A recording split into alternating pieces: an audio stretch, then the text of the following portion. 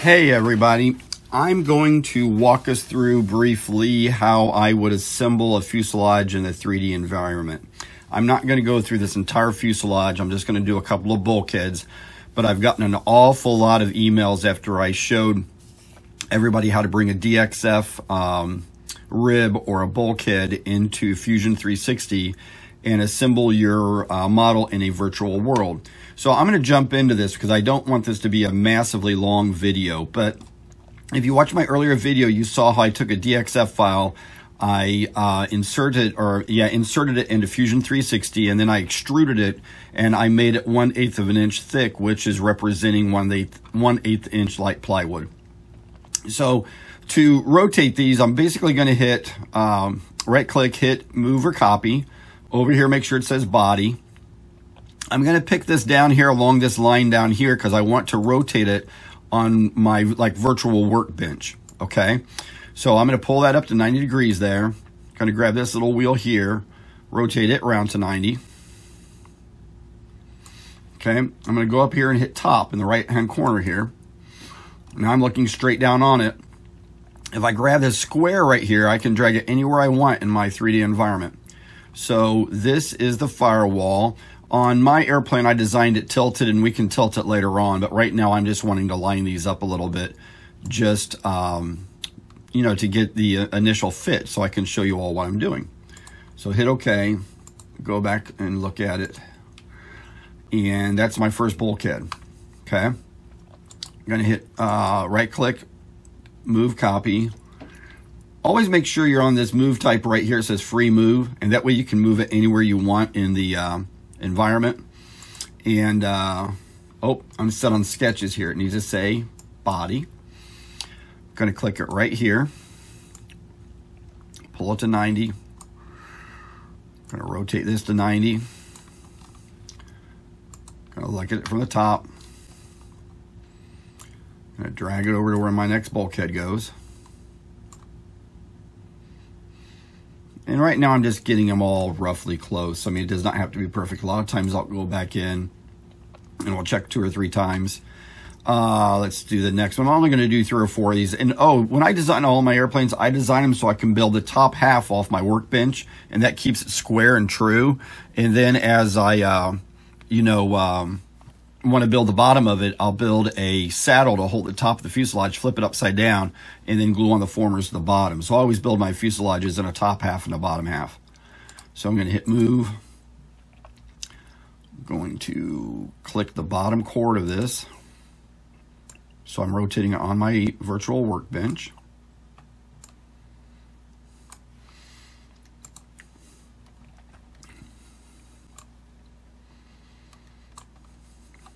And you get the idea of what I'm doing right now. I'll do another video in the future that shows how you do all the stringers and stuff. I don't want this to be a super duper long video, but you know, essentially what you're doing here is making sure that when you align all your stringers, that they line up and that you're getting the shape of the fuselage that you want. Okay. So like this airplane right here is designed, excuse me, for the motor box. Hang on, let me rotate it. What I call the motor box, which is the box right here that comes out that you hang your motor off of. It would come through and stop here. The reason you see this line down here is that's where the landing gear well is on the bottom. And you can see those right here on these formers here. So basically, I'm just wanting to show you how I build it. Now, what does it look like when you're done? It looks like this. And this is many hours later, everybody. I mean, 40 or 50 hours into building this. The cool thing about doing it like this virtually is you can put your servos. See, this has 2 servos for the ailerons. One of the things about this airplane I did not want to have to do is take the flaps on and off it just to take it to the airfield. I did not want the wing to come off. I wanted to sit on the wheels. So I made the outboard part of the wing here come off, and all this stayed. It would clear the 86 inches of the opening of my trailer, but if you were going to build a 150-inch version of this, you would definitely want to figure out how you're going to put the wings on and off it. I don't like having all this landing gear with the way the doors and everything on the T-28 work. I didn't want this wing to come on and off the fuselage. I want it to all be one part. So when I do go to build, and I am going to build this airplane at 150 inches or maybe 200 now that I'm liking to build really big airplanes.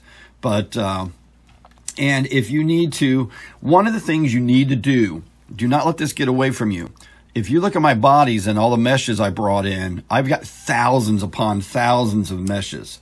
And, you know, if I need to turn them off, it takes me forever to go through and find them. You need to name all of these.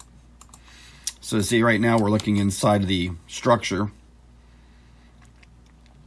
And you can see what I meant by the landing gear bay is right here. And actually I did design really cool landing gears for this, the way they would work. So I just got to build it, everybody. I just don't have the time to build it, everything I want to build in life. I'm just running out of time as I get older. But this gives you a good idea of how it works. Now, I did design this originally around a 3W150 engine, but nowadays I would do electric since I hate, well, I don't hate, it's just I don't want to fly anything that takes petrol or gas.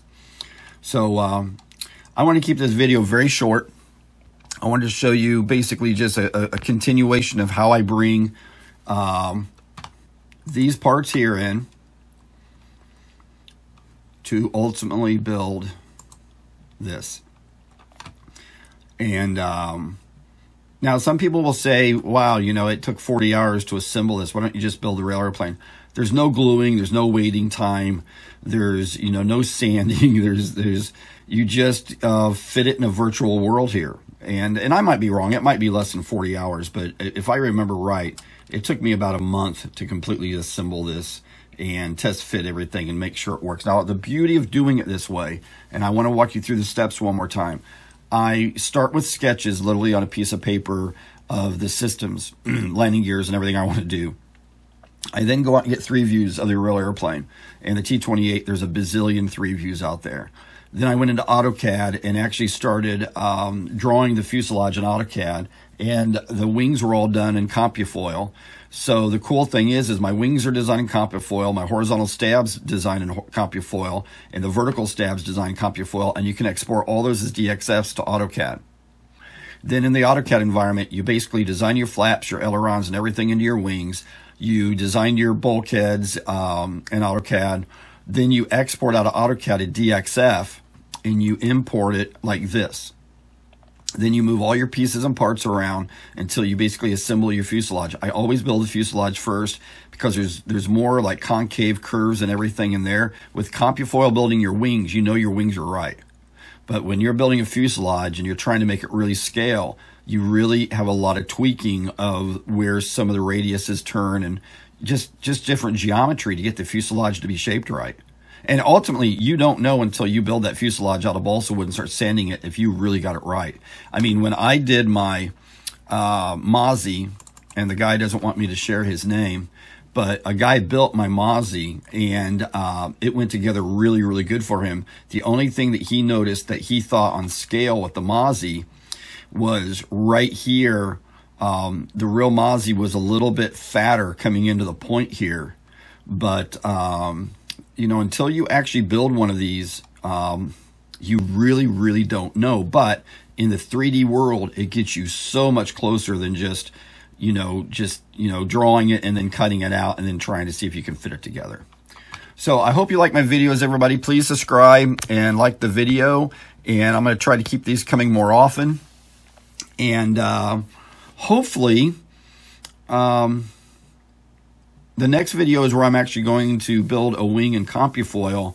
I don't advertise this, and I'm not looking for any work, but once in a while people will reach out to me to design a wing for them. And I've got a wing coming up that I need to design for a guy. It's a glider wing. He's already picked out which airfoil he wants. He's experimenting, but I'm going to build that glider wing in CompuFoil for you all, and we'll walk through all the steps. But that might be the end of the week or maybe beginning of next week that I actually get to that, but who knows. So everybody have a great day. Rock on. Be safe. Like and follow my videos, everybody, and be safe.